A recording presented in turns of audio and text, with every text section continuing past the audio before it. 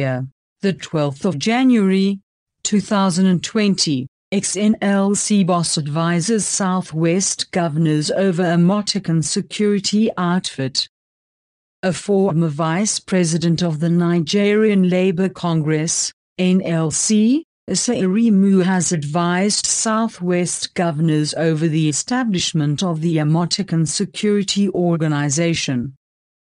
The Amotekun security outfit was launched on Thursday in Ibadan, the Oyo State capital, to deal with security controversies in Yorubaland.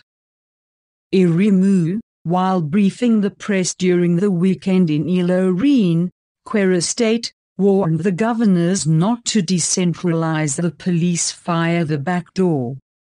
According to him, security is on the exclusive list of the nation's constitution, and as such, short-term measures should not be used to solve security issues affecting the country. It is a very interesting initiative to address the issue of security at the regional level, but I'm not sure whether most Nigerians, including the citizens in the Southwest, are clear about the rules guiding the new security outfit, he said.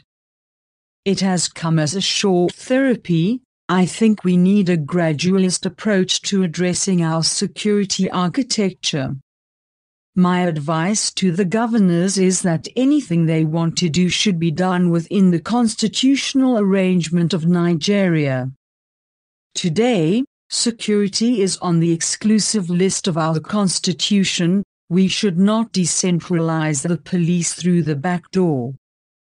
It has to be done through the open door, and we should be clear what the terms are. He added, the uniform given to youths, however, defined. Are they trained? Are they trainable? What do you pay them? What arms do you give them? Will it not lead to the proliferation of arms? I think we need to be careful. Nigeria needs more policemen and women because we are already under-policed in the country.